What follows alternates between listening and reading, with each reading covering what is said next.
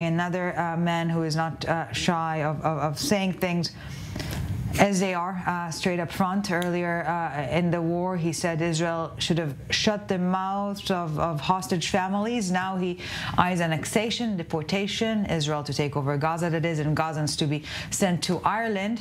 Former convicted U.S. spy, future Israeli member of parliament, maybe, Mr. Jonathan Pollard, former U.S. intelligence analyst, convicted of espionage, joining us now tonight from Jerusalem. Thank you very much, Mr. Pollard, for your time at this late hour of the day. Well, let's begin by giving you the stage to explain. What do you mean by sending Gazans to Ireland, sir? First of all, Hamas was a creation of the Palestinian people in Gaza. It wasn't something that was imposed on them. It was something that was elected by them. So Hamas can't be seen as something distinct from the people it elected. There's no way in the world that we can have security, adequate security in the Strip, if those people are still allowed to reside there. It's as simple as that.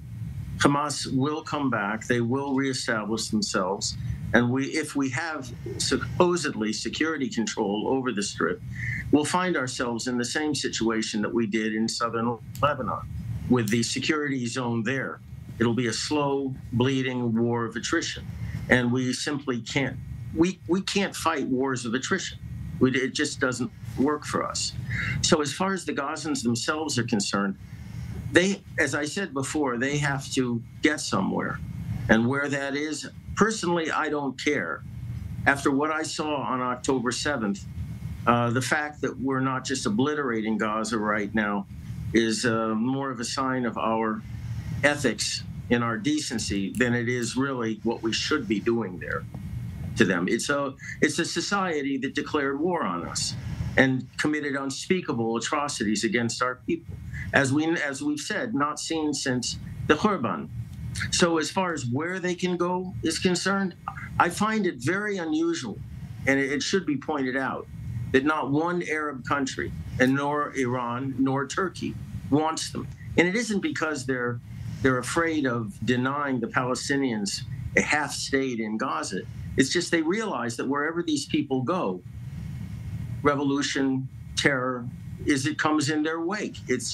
Ask King Abdullah if he remembers what happened in Jordan, if he was old enough at that time to remember what happened in Black September in 1970. I guess he wasn't born yet. But his father ended up murdering, killing, slaughtering at least 20,000 Palestinians that tried to overthrow his monarchy. So as far as the future, the day after is concerned, there is absolutely no way we can guarantee security for our southern communities if we allow any of the current residents of Gaza to remain. This is why I've been in favor of annexation and repopulation by Jewish citizens, by Israeli citizens in Gaza. They started the war, okay? They started it. They lost. So I'm sorry, but by the rules of war and history, they lose basically everything. So that's where I'm coming from on that. Mr. Perry, here in the studio, please chime in. I share Mr. Pollard's anger at what happened on October 7th, indeed rage, and like him, I do blame the Palestinian public for supporting Hamas to the degree that they do. However, I fear he is desperately wrong about the rules of war and precedents in history. Many countries in history have started wars. I can't think of too many that were fully depopulated as a consequence. Look, the extreme right around the world typically advocates simplistic solutions to complicated problems, sometimes flirting with immorality, and populations, when they're traumatized, as Israel's is, sometimes can be seduced for a time. But I don't know too many cases in history, and Mr. Pollard mentioned history, where countries that had a flirtation with such fascism and extreme nationalism looked back upon it with pride. And the expulsion of the entire population of Gaza, I fear, is a case in point. I mean, the immorality is clear. But if I could complete my point, it's both immoral and impracticable. It would be a case of ethnic cleansing, which is a war crime. Israel would be dragged again to The Hague, where this time there would not be a discussion about it. There would be an immediate conviction. Israel would lose all its allies in Europe, which is its #1 trading partner. In America, its #2 trading partner and its protector, without which it wouldn't have spare parts, and it would become quickly a state mounting a desperate offense against an onslaught from the entire world. But this time, in the status of being totally ostracized and having forsworn what's left of its international standing. So, we Mr. don't have Pollard, any international standing. We still do. We don't have any, and it's because of people like you that have spent your career undermining our rights to survival as Jews in our own God-given land. How have I done that? We face this situation right now. I mean, that's rather. As far as history is concerned, I'm sorry, Mr. Pollard. That's a big accusation. Why are you accusing me of undermining Israel's ability to exist? By the way, I have read your material. I have read your material for quite a while. And it's quite clear that our enemies... Gentlemen, let's try to refrain from... Look, just to be clear, what I have advocated in this... Just one sentence, please. I have advocated the partition of the country into an Israeli and Palestinian state, which Israel needs to salvage itself demographically. Now, the right wing in Israel that's a lie. appears to... No, hold on, because this is a very important point that leads... Is a total fallacy. Israel has a Jewish minority. Israel, plus the territories, has a Jewish minority right now. By the way, I respect you because the right wing in Israel appears to be too clueless to understand that without a partition... Excuse me, it was your people... Without a partition, Zionist democratic Israel will die. However, the far right, by advocating expulsion, may be immoral, but at least it can do math. All right, Mr. Pollard, please. Okay, could I just add one thing here? As far as history is concerned, I guess, Mr. Perry, you weren't in class when you studied what happened at the end of World War I, or at the end of World War II, or in Korea, or in Vietnam before, at the end of the war with the French decolonization. There are lots of case studies where depopulation occurred in the total depopulation. For example, Germany was humbled, but not expelled to whoever would have them. In the wake of the Second World War, which you obviously don't remember or don't know of, most of the Germans are Holocaust survivors from Eastern Europe, Sudetenland, Russia, Romania, all those countries, from Poland as well. So, well, let's try to fast forward. Gentlemen, let's try to fast forward to this point in time. Mr. Pollard, you mentioned Israel's lack of global standing, as you've put it. What's your take on the American stance on the war? Should they have been more supportive? Should Israel listen more, listen less? Do you think Biden really have Israel's best interest at heart here? No, they don't. The United States is becoming a belligerent right now and not a supporter or even an ally or less a supporter of Israel. And let me explain why. We all know about the multi-front war and what that means in terms of geographic areas of conflict. The Americans have opened up yet another front against us. Secretary of State Blinken just overturned Secretary of State Pompeo's ruling that living in the territories, their Jewish habitation in the territories, was legal under international law. He just threw it over, just woke up and threw it over. He's demanding that we assure the United States that we're going to follow the rules of war. We have the most ethical army in the world, and he's conditioning. They are conditioning the supply of equipment under an agreement that was reached with the Obama administration.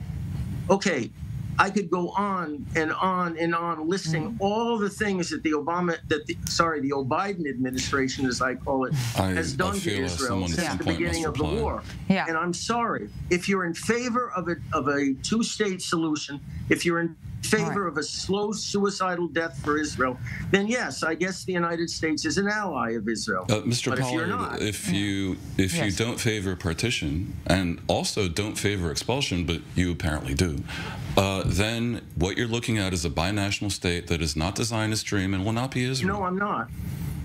No, I'm not. That's a simple those are the numbers. 15 million people in the Holy Land, half of them are Jews and half are not. Now look, as for the U.S., you mentioned Biden. I don't want to see the U.S. unilaterally recognize a Palestinian state. Of course, that is a bad way to go about your business. It's a complicated situation, but your position ignores, I fear, the fact that Biden has stood by Israel while most of the world has not, while Israel has, in an action that I do believe is justified, led to the deaths of tens of thousands of people in Gaza. He at this point stands to lose the election because of his support for Israel. He has declared himself as Zionist. He declares himself as Zionist at a time in history where, because of the Jewish extreme right, because of the Israeli extreme right, having dragged the reputation of Zionism through the mud, for someone to say they're Zionist, much less when they're the U.S. president, is an act of bravery. I think there is more than a whiff of ingratitude. Biden doesn't even know what planet he's on. Somebody hands him the notes, pulls the strings, and he talks. I think it's the last guy that talks to him. I think it would be unwise for either one of us to engage in ageism at this point in history. But maybe all of us are losing this reality nowadays. It's a complex situation. The U.S. has stood by Israel, and a little bit of gratitude might perhaps not be the un-Jewish thing. For what they've just done to us? Threatening us to close bank accounts of Israeli citizens that haven't committed any crimes, acting like the British mandate again. We're talking about a handful of settlers who are accused of terrorizing the Palestinians. No, I'm sorry. That's not what a friend does. That's not what an ally does. But you're misrepresenting what Biden did. What the Biden administration. What Mr. Pollard is pointing out is the timing of such a move, even if its mere essence can be debated. The timing, I'll make it real simple, guys. Without Biden's support, Israel would no longer be able to carry out the war. And once again, I will try to drag us to this point in time. Military establishment, except what the people that created October 7th have fed you. Those people shouldn't even be in charge of the war right now. They should be in jail, facing dereliction of duty charges. Who are those people? Who created October 7th and is supposedly feeding me? I've lost the train of your thought. That's all you parrot. Are the same people, the same security experts, quote unquote, who led us into October 7th. These people shouldn't be anywhere near the I have to find myself in an extraordinary agreement with you. The military leaders on October 7th absolutely are responsible and should resign forthwith, and the same applies for the unwise political leadership that bears culpability no less, but runs away from it in a display that is rather pitiful. All right, hallelujah, gentlemen. Hallelujah. We find common ground. And we still have a few minutes to talk, so maybe we can find more agreements. Once again, we'll drag the conversation to this point in time. Gentlemen, hostage deal on the table, hostage deal, ceasefire deal. Mr. Pollard, you spoke against the previous one, the previous deal. What's your take on the current pending one? I'm totally opposed to the aid going in to Hamas. I am totally opposed to a ceasefire of any duration, and I'm in favor of fighting to victory, and by doing that, gaining the release of our hostages. I cannot, for the life of me, understand why anybody would attempt to seize defeat from the jaws of victory right now. Do I feel for our hostages? From a very personal standpoint, yes, I do. But unfortunately, we've allowed them to become weaponized, not just by Hamas, but by certain elements within Israel that see them as a very useful tool to bring down the current right-wing government. Well, there's only one way to get them home, and that's with the IDF. Mr. Pollard, but is that not, Mr. Perry, please. Is that not also a path forward that risks bringing them home, but in body bags? I mean, do you not see, given your own military expertise, the danger if the hostages are indeed hold up with elements of Hamas leadership in Rafah, and Israel goes in there into their last redoubt? Do you not fear for their life, or indeed, are you prepared to sacrifice their lives? I hear you. You know who I fear for? 8 million other people that could be held hostage. Not unreasonable. I agree with that logic, perhaps. Are you saying you're prepared to sacrifice the hostages? Sometimes you have to make, as it was said to me, as it was said to me, sometimes a country has to make sacrifices. And that was said directly to me, and I sat for basically 35 years. It's, so, yeah. And I respect your own sacrifice, Mr. Pollard. But I that's certainly why do. we elect people to make that call. But you should not, with respect, disrespect those who look for a solution that would both remove Hamas and win back the hostages alive. To portray that as some act of weakness or a Quisling attitude, I think is well, Quisling, no. Unfortunate. I think the issue is that there are some things that are permissible in times of peace that are not permissible under any circumstances in times of war. And when you undertake actions that either dilute or delay or even undermine the primary objective of a country's war plan, which is in this case the quick destruction of Hamas, then, well, I'm sorry, but you're aiding the enemy in time of war. Look, democracy is tested when it's difficult. Free speech is tested when the other speaker enrages you.